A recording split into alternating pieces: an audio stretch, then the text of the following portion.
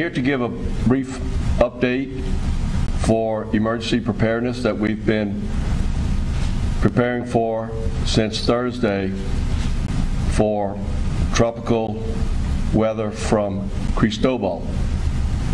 Earlier today, I made visits around St. Tammany Parish, particularly the sandbag locations in Covington and Mandeville, where sandbags are being provided to our citizens, both at a self-serve level and at a distribution level provided by personnel that are able to provide sandbags and put them in the back of your vehicle. Those operations at the 6 locations around our parish will continue through the afternoon until 5:30. And we ask our citizens to take advantage of this today. Also, I made visits to Slidell, Lacombe, and back to Mandeville, where in Mandeville I made a call-in interview to a local radio station, and then I was interviewed by the Weather Channel on the lakefront in Mandeville. So we've been getting the word out across our parish to our citizens through different medium. And I want to thank the media who is covering this press conference this afternoon. Thank you for being here. I also want to thank my local Office of the Public Information that has set up this press briefing for us today. And I want to thank all of our departments in parish government that have been so instrumental in the preparation of our parish and preparing our citizens to be ready for this rain and wind event that we expect early tomorrow morning and throughout the day tomorrow. I would like to say that, again, from a parish government standpoint, we are prepared. We have been providing sandbags since Thursday afternoon and making those available to our citizens. And we have also been preparing our drainage ways. Our public works departments have been checking out our drainage ways and making sure that they're clear of debris to the extent possible. Our Tammany Utilities, who services many of our citizens with water and sewage services, making sure that our systems are up and running, and they'll be on call throughout the event to make sure that we have little interruption. We have also been in contact with our partners, our utilities. I've been in personal contact with CLECO and have direct contact with them, as well as other partners throughout St. Tammany Parish that allow us to provide emergency response and other means of support throughout an event. And Clarence is going to bring us up to date further on that. I'd like to say, in preparation for this event, we have closed the fishing pier in Slidell, Camp Salmon, and the Tammany Trace so that our citizens can take preparations this afternoon and today to not only with sandbags, as I mentioned earlier, but to take precautions and make preparations for getting food, water, and other items that will prepare you in the event you have to shelter in place for a day or two, depending on the weather that we get. So we've been in constant contact with our citizens through meetings such as this, and also through other sources, our Facebook and Charter, Channel 710, which is STPG. And we have other sources of getting our news out to our citizens, and we're going to ask that our citizens stay tuned to our local TV stations, national weather stations, and our local social media outlets as well. At this time, I'm going to call Clarence Poe to the podium as he will give us further updates on preparations and what we can expect from Tropical Storm Cristobal. Thank you. Thank you, Mr. President. Good afternoon. Looking at Cristobal, we know that this is a large storm. This storm covers about 700 miles across, so this is a huge storm, and we definitely can't underestimate just because it's a tropical storm. Right now, the National Weather Service is saying that we could have anywhere from 40 to 50 miles of tropical storm force winds when it hits the coastline. Right now, we're looking at probably sometime tomorrow, midday sometime, as early as in the morning, we'll start to see some of those tropical storm effects start to hit St. Tammany Parish. The duration is quite a bit, anywhere from 6 to 12 hours. Okay, so that's what we're looking at.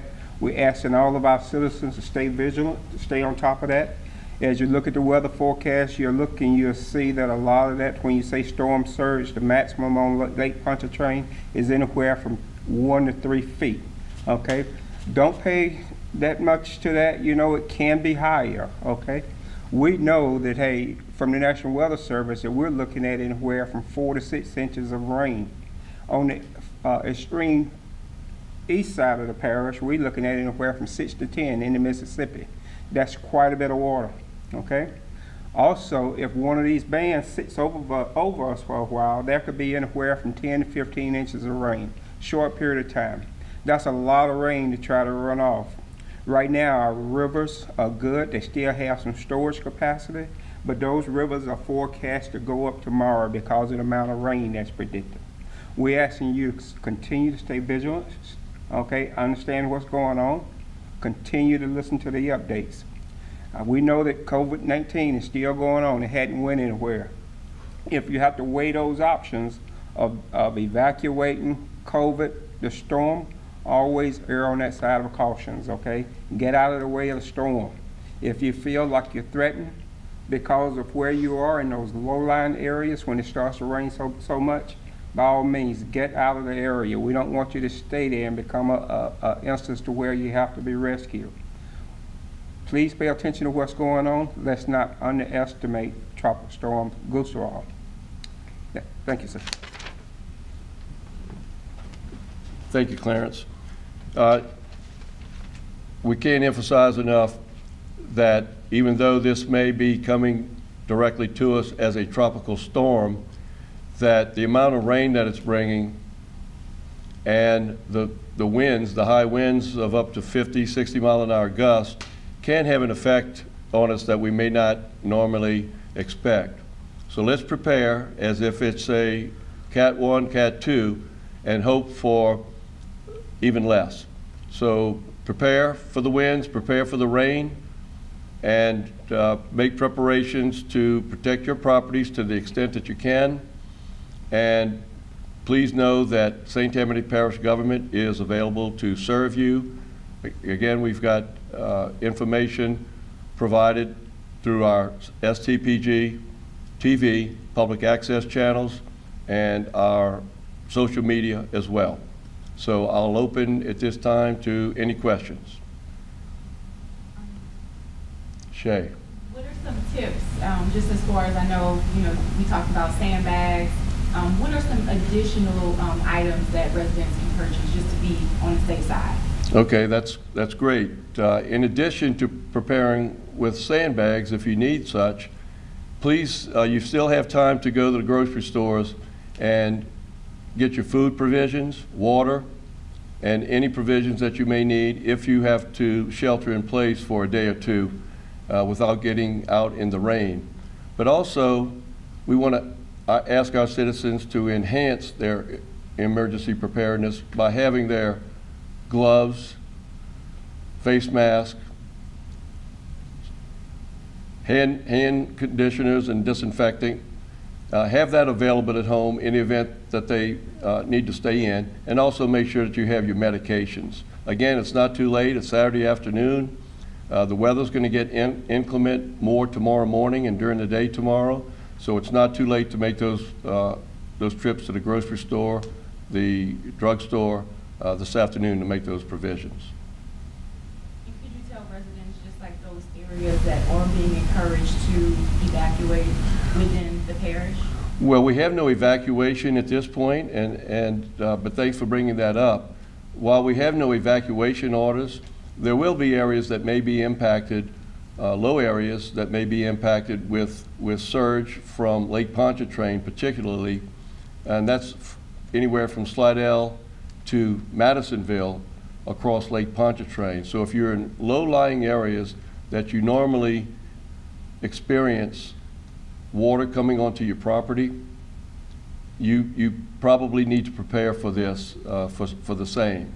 And also, if we get the type of rains that are expected, and if it hovers over St. Tammany Parish for a long period of time, we may expect some riverine flooding as well. So those that live along the rivers may have to prepare as well. So we're preparing for the rain and winds up to 60 miles an hour. And also I might add that this afternoon and tomorrow morning, go out in your yard, and if you have lawn furniture and other items in your yard, bicycles, umbrellas, please move them in to your garage or into an area that's protected from the wind and rains as well, because winds at 50 to 60 mile an hour gusts could have an effect on that. Just those who may not be able to move around as well, who might need to get away from where they're living, what precautions can they take? Where can they contact for help? Okay, they can contact parish government at 985-898-2700. That is a line that goes directly to St. Tammany Parish government. Also, if it's an emergency, of course, you call 911. But we are here to serve our citizens and ask those in advance if they feel that they may have to go to higher ground. While we do not have shelters open at this time and really don't plan to, if those who live in low areas or may be living by themselves and feel that they need to go to higher ground, they may have, if they have relatives or friends that live in out of the risk area, that would be suggested to them. And I know you said there were 6 sandbag locations. Can you let everybody know where, just in case? Okay, I do not have the exact locations at this point. Amy will be able to give that to you, but the 6 locations are around all across St. Tammany Parish, and they're at the typical locations that our citizens are familiar with, which are typically the public works operations centers across St. Tammany Parish, in Covington, Mandeville, Lacombe, Slidell, Pearl River, are typically where they are. And one more question. Sure. During the pandemic, I mean, it's very different. Quite different. So kind of just tell us about the importance of staying safe during the pandemic. I mean, because we don't want to catch the coronavirus while trying to leave from where we are. Just kind of tell me about that. That is a great point. The question was, how do we stress to our citizens to take care of themselves during this pandemic, as well as preparing for a tropical storm coming into our area? Well, of course, preparing for the pandemic, we're continuing to ask our citizens to stay at home, shelter at home, avoid large social gatherings, and have all of the precautions that I mentioned earlier: hand disinfectant, masks, and gloves, and having your proper medication. So stay at home and still take the precautions of that. If you do have to go out and meet with others, make sure you plan for social distancing and such. If you're visiting other families, please avoid getting close as you would. So still practice what we do for the COVID public health crisis that we're facing, as well as prepare for the upcoming weather. Thank you. Yes, ma'am? So you issued an emergency declaration yesterday, and what about the EOC activation? What's going to happen there? Is that going to activate today? Yes, and I'm going to turn it back over to Clarence. Clarence will be able to give us an update on the full activation, or the partial activation actually, of our Emergency Operations Center and who that will include and what will we be doing. But as far as the emergency declaration, yes, late yesterday I issued an executive order asking our citizens to take precautions for the upcoming storm, but it also allows us to have access to state and federal funding if needed by declaring a national or a local emergency here in St. Tammany Parish. So we have done so, and I would like Clarence to give us an update on the partial activation here at the Emergency Operations Center. The EOC right now is staffed by the emergency management staff. At 7 p.m. today, we will go to a partial activation consisting of the St. Tammany Parish Sheriff's Office, your fire services, Department of Transportation and Development, Acadian Ambulance, and a couple of more. Our other liaisons that work in the EOC will actually be working from a virtual connection using our software called WebEOC. That's what provides that conduit between the EOC and them through the internet. So they're available to respond as if they were sitting in the Emergency Operations Center. We're ready. We don't have a tentative time on how long the EOC is going to be activated. It will not deactivate until this event is over with. But starting at 7 p.m. tonight, the EOC will be activated on a 24-hour basis. Thank you.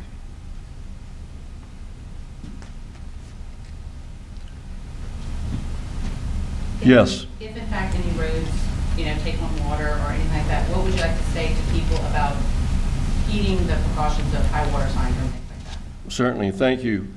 With regard to potential high rains that brings water in our local roadway ditches that may cover our roadways, please, I ask our citizens again, particularly tomorrow, there'll be rain bans, so don't get out in the middle of the rain bans to go out. Please stay at home as much as possible. Barricades may be placed. Do not go around barricades if they're placed by Public Works, and just be cautious if you're out and about tomorrow. We will be available to the media. We'll be available to the public throughout this evening, and particularly tomorrow during the day. If you need to reach us, you have the contact information of our information officer, public information officer, Amy Bouton, and I will be available as well throughout the day tomorrow to our media, again, through our public information officer. We want to keep our public informed of the progress of this tropical storm as it is now, and what the potential is for us, particularly tomorrow and throughout Sunday night and maybe even into Monday morning. So thanks again for the local media covering this, and we're here to serve our citizens and to provide up-to-date information to them. Thank you.